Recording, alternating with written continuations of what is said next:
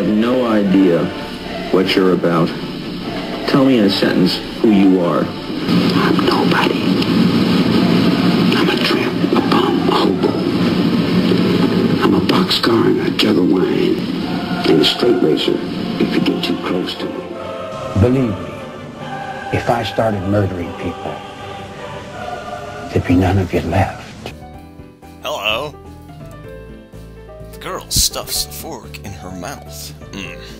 And is now staring at me expectantly while chewing. This is a bit awkward. Hello? I was told to pick up some supplies from here for the festival stalls, I think. I didn't think there would be someone in here. There isn't. That's why I come in here too. She picks up another fork full. Doesn't that mean you're here then? You know? She raises an eyebrow as if she was suspecting my observation was false. You're pretty observant. I guess it does. But who are you? This girl is pretty straightforward, isn't she? I'm Nakai. Hisao Nakai. I just transferred in on Monday. I'm Ren. Tezuka Ren. Ren Tezuka. I won't shake hands with you, but at least we know who we are now. That's very nice. Her deadpan manner of talking makes it hard to determine whether she's joking about shaking hands or not. Kinda bothered me. Joking about these matters doesn't feel appropriate at all. While I'm trying to figure out what's appropriate and whether this girl is, she seems to have lost interest in me and is now gazing yearningly back at her food. Can I continue my lunch? If you don't mind. I won't mind you. If you need to get your stuff, the supplies are at the back. Go right ahead. But lunch? School's already over for the day. Where would you use then? There's no word for a meal you eat after lunch, but before dinner, right? It bothers me very much, too. But I don't really know what I should say. I don't think you were supposed to eat a meal between lunch and dinner to begin with. But I'm hungry now, and my delicious boxed lunch would go to waste otherwise. I have curry, and it's very delicious. With much decisiveness, Rin once again picks up the fork between her toes, and with at least as much impoliteness, she points it straight at me. So, Nakai, what brings you to this place? Like I said, I was told to look for these things. No, the school. From outside you look fine. What's your problem inside? Deep inside. I come to a full stop, opening my mouth but not getting a word out.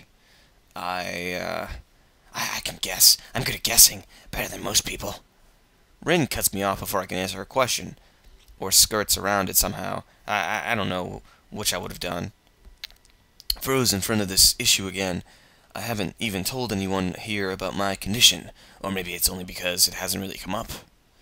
I do get the feeling that not making issues of this is a part of the social code here, as the teacher said. I wonder if the people here can relate. Probably not any better than any normal person could. I can't relate to Shizune's circumstances, or Lily's either. You know. Naturally, while I go through this in my head, Rin keeps considering what my condition could be, with an overly contemplative look on her face. She puts her fork between her lips and leans back, looking at the ceiling as if the answer were written up there. Maybe it is. A beam of light illuminates her face from the window's side, creating a mask of dark shadow on the other side. I don't think it's anything in your head, and something in your guts would be boringly ordinary. This is lunch of mine. That's less delicious. The problem must be in your pants.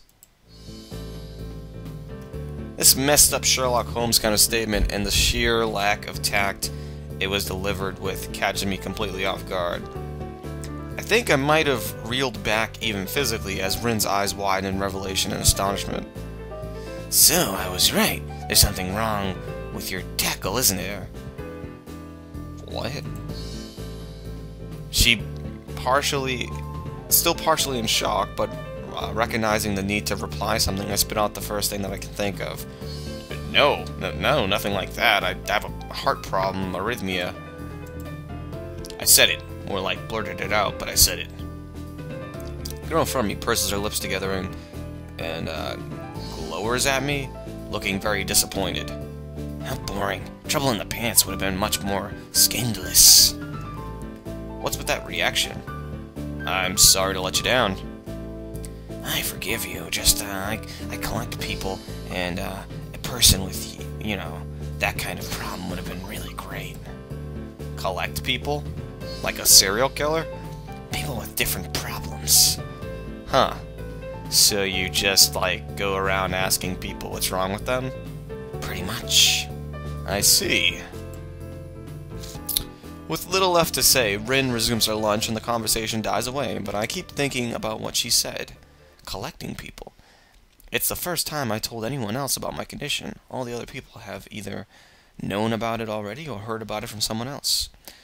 Or didn't need to know about it, like every other student here so far. Should I have told it like a natural part of the introductions? Is it expected of me? Hi, I'm Hasao Nakai, and I have a very serious heart condition. Is that how I'm supposed to go around introducing myself from now on? As if our disabilities would define us? What a disgusting thought. Or maybe this Tezuka girl just had an unnatural interest in such things. As I walk to the back of the room to pick up the items on Misha's list, a chance opens to study Rin from the corner of my eye. Her hair is a burnt auburn, almost orange and cropped short. Long hair would probably be impossible with no arms. The boy's uniform and the lack of arms makes her look very thin, all scrawny. She's not particularly pretty, except for her murky green eyes, which flicker restlessly from below her short bangs, even as she eats. The distance and the shadows make it seem like they don't reflect sunlight at all, but instead absorb all of it within them like deep wells. She moves her feet almost as deftly as a normal person would use their arms. However, I can see how this sign could discomfort people, especially while eating. It makes me feel a bit uncomfortable, at least. I hesitate to think about the word unnatural, but it's too late now, isn't it? I keep searching the cabins and shelves for Misha's things, but after enough time passes, the silence grows too uncomfortable, so I try to force some conversation out of this strange girl. So, do you always eat alone and this late, or do you get the occasional visitor? Visitors. Maybe you are my first occasional visitor, but I don't always eat alone either. Sometimes I eat with a certain person on the roof, if she's not horsing around. Horsing? Like with a horse? She likes to do sports. Oh. And that's all I can think of to say. Both of us fall silent again as Rin forks the last bit of her meal into her mouth. I look down at my haul and double-check it with Misha's list. It seems I have everything except plywood. So I think I have all the things now. That's very nice for you. Don't feel obliged to stay. I was just thinking about taking a nap anyway. You need to do whatever you are going to do with that stuff anyway, right? Or perhaps you like to watch girls sleeping. How the fuck did she know? I'm not sure what to make of this, but Rin looks serious. Even if I did, I think I have to be going. I'll catch you around, Tezuka. You can call me Rin. I feel that our relationship is at the point good enough to warrant this much. I was already turning to make my exit, but she draws me back in. Fine, then, I'm Hasao. Then you are. Rin looks at me, hard in the eyes, but that intimidating feeling you get when someone stares at you isn't there. It's like she's actually not looking at me at all. She blinks a couple of times, but I can't figure out why a pause like this just popped between us out of nowhere. See you around, Hasao. Why so serious? There is something like a tiny smile there on her face, maybe. Anyway, I quickly back out of the room. As I shut the door in front of my face, I whisper to myself, "What the fuck?" From inside, I hear a muffled, sing-song voice. I heard that. Oh, what did she... Oh, jeez. What did she hear? I jump at the sudden appearance of Misha, who I had not heard approaching despite the completely empty hallway.